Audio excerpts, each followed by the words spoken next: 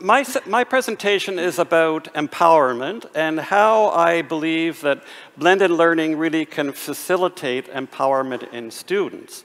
So the first question we want to ask when we're talking about empowerment is simply, what is empowerment and why is it so important? We know that's one of the themes of our conference the past 2 days, student empowerment, but what is it? So I started doing some research into the topic of empowerment, and in fact, I found out that the most interesting work in empowerment has been done actually in the field of business management, when they've done research on employees and how to make employees more empowered in their job, and as a result, they're going to be more effective employees. So I want to tell you a brief story about an empowered employee, and we'll draw some parallels to an empowered learner. I'm going to use the example of my sister, younger, much prettier sister, who she's a sales associate at Bloomingdale's department store in Beverly Hills in California. It's a high-end department store, and she's responsible for selling what she calls tabletop. In other words, the dishes, the crystal, and everything that goes on the table settings. So she gets customers coming into her store, and they're looking for expensive place settings. It could be, say, $3,000 or $4,000 or $5,000 for one place setting. They'll come in and say, I want eight of those by a particular designer.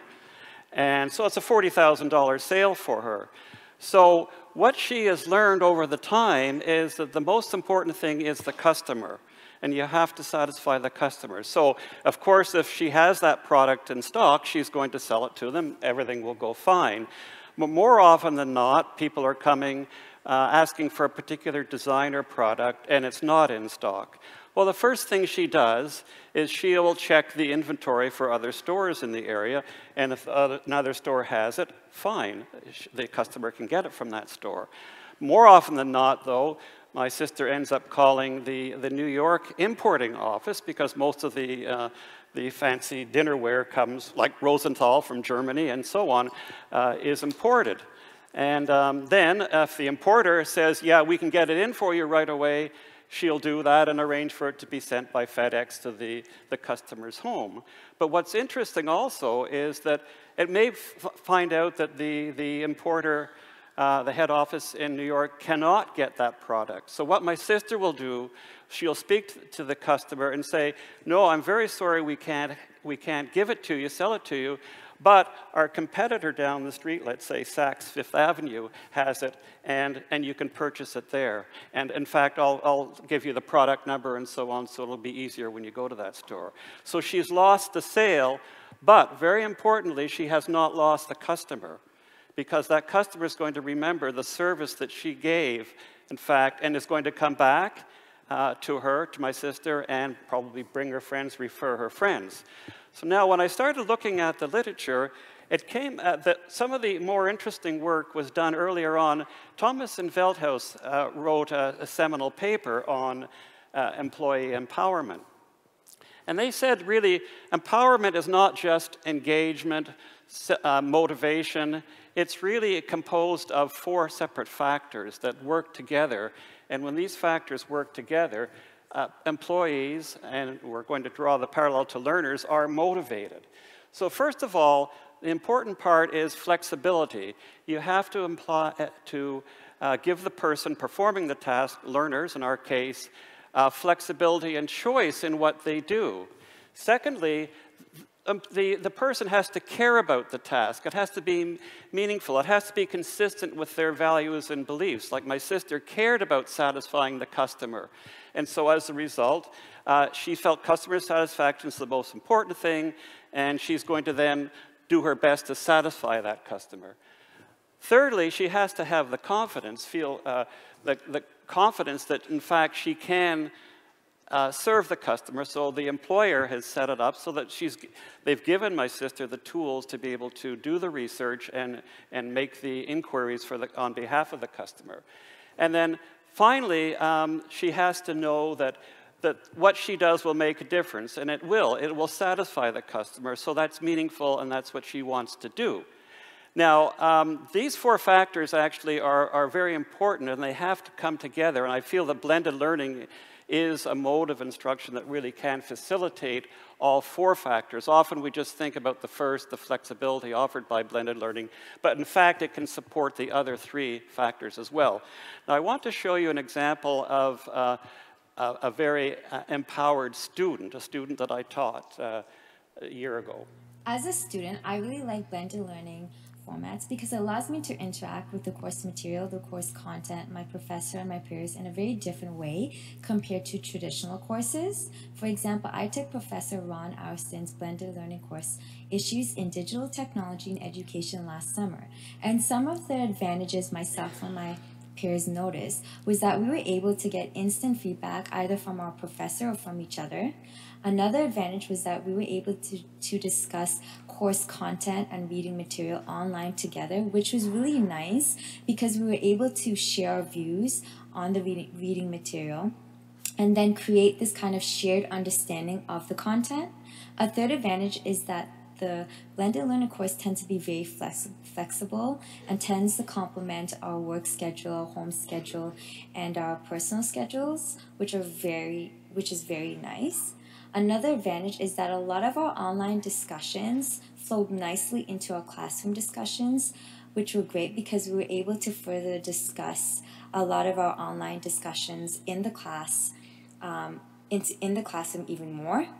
And lastly, one of my favorite components of the blended learning course is that it had both a virtual space where we can discuss the class and the course material, and it also still had the personal touch of interacting with our peers and professors, which I really liked.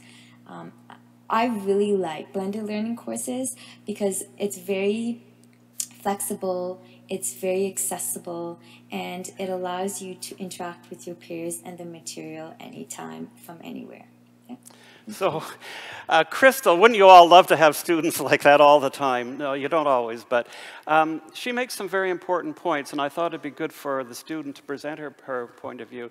She talks about the flexibility and how blended learning really suits her particular way of learning, how she learns best. So Crystal is more than simply an engaged student. She's an empowered student. And the difference is that an engaged student, probably it's the instructor who sort of pushes and tries to make the student engaged, whereas an empowered student is pulled into the task.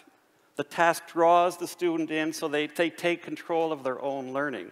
And I think that's a very important distinction. So it's the push versus the pull. We can push students to get engaged, but we cannot push students to get empowered. We have to create the conditions to pull them into that task, into learning, and make them engaged. Now, the question came up about what is blended learning, and I think I need to pause and take a look at it. We're encouraged to be interactive, but the online interactive tool put out, well, and we know the OEB network is kind of slow, so I'm going to do the analog way. Multiple choice question for you, show of hands. What is the best example of blended learning? The course syllabus is online, instructor uses PowerPoint, classes meet less often, but there's online activities. All of the above or none of the above? So show of hands for A, who thinks that that is a blended course? Good, I'm glad to see no one. No one. How about B, is that a blended course? Oh, good. What about C? Okay, yeah, I see quite a few. D? And E? Okay, well, I think the majority said C, and in fact, yeah, that's it's the substitution of online, of face-to-face with online activities, the reduction of the face-to-face contact and the substitution of the equivalent amount of time online. That's the definition that is used, I think, most often, because there are other versions as well. If you're looking at sort of like a a small amount, like small amount of technology, it tends to be web facilitated. You might have a little online discussion group in your course. Well, that's really a web facilitated course. And I think it's very important for us to make these distinctions. But it's the hybrid or the blended version where there is a substitution. Now, the 30 to 79%, that's very approximate. It's just a guideline, but it's a portion, a significant portion that is replacing the face-to-face.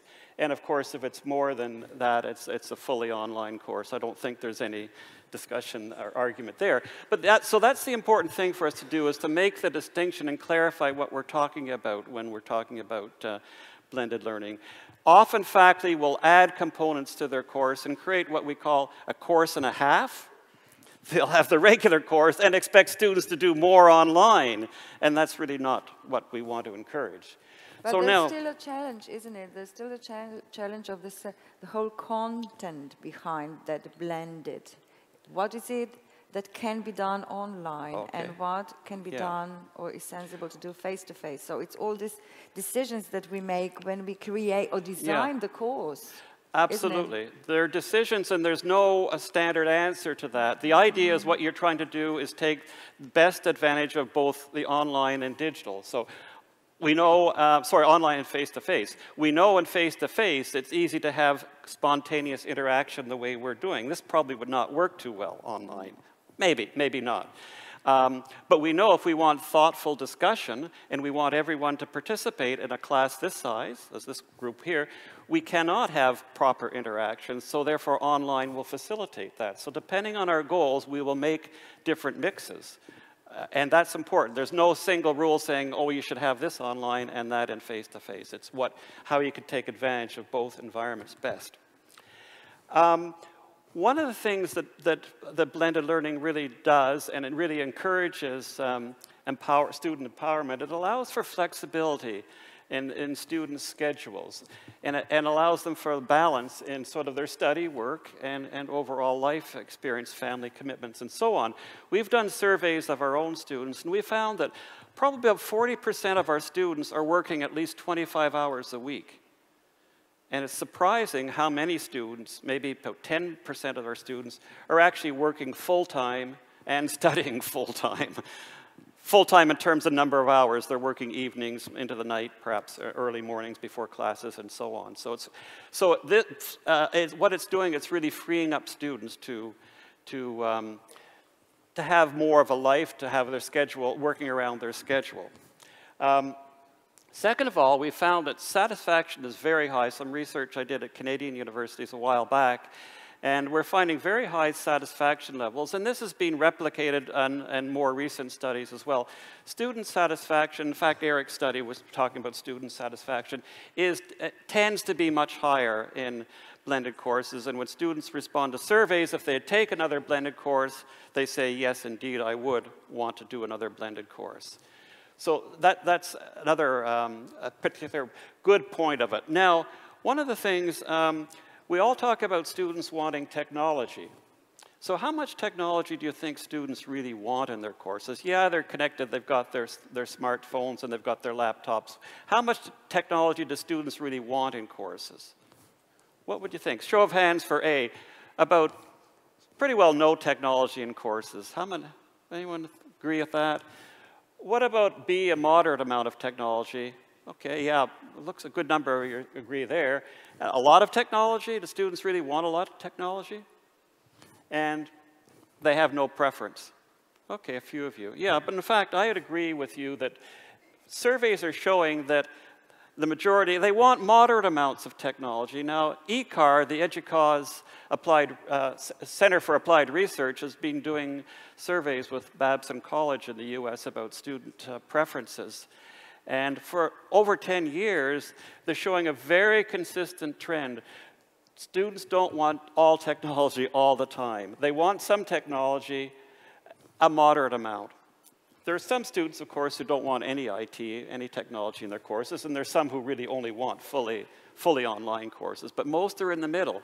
So you see, what we're finding here then is the blended learning is suiting learning preferences of students, and it's giving them the confidence, the desire to want to learn more. Finally, the other question we asked previously was just, what about performance in blended courses? And in fact, this is some research done by University of Central Florida, one of the leaders actually in blended learning, and pioneers. And they've been collecting data from their students for over 10 years. And now we're talking about 1 million students here, actually, looking at the students. And we'll see that they found the success rate higher in blended courses using the definition that I talked about of the substitution definition. Next would be fully online, followed by face-to-face. Lecture capture would be just a standard course with lecture capture available for students to watch later. And blended lecture capture is less time face-to-face, but lecture capture as well for students to follow. So they found this consistent pattern more recent, well, not more recent, but other studies that have looked at meta-analyses, studies of studies, when they put the studies together. Barbara Means from SRA International has got a often cited study a few years back about the US Department of Education, when she found sort of a moderate effect when you put the studies together in favor of blended over face-to-face. And similarly, Bob Bernard at Concordia University and colleagues have done a lot of work on meta-analyses, putting studies together and looking at the results, and are finding, again, similar results. So the literature is quite clear now that students in blended classes are going to do better than fully online and fully traditional face-to-face. That literature is quite clear, and I know people are doing studies, but in some ways, I think what we need to do is move on, look at what kinds of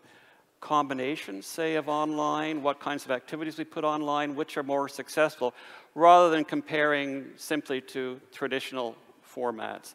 And in fact, I'm just working on a study now, doing the analysis, where we're comparing students in like 30% online, sort of around the 45% online, and then 60% online, and looking at the differences both in terms of attitudes and learning outcomes. I think we need to move more in that direction rather than the comparison with face-to-face. So, in summary, yes, satisfaction is higher, if you notice that as well, certainly in blended courses. Really, what we're doing here, I think we can empower students through blended learning because of the flexibility that it offers. It's consistent with really student learner preferences in terms of how they're going to approach their learning. And it can build confidence in terms of if students feel they can accomplish the task, and also if students feel that they're going to succeed in the task, they are going to be empowered. So the challenge I'm leaving with you is, what can you do to empower students? So thank you very much, and any questions if we have time. I'm not sure if we do. Yeah. Thank you. Yeah. Thank you very much. Thank you.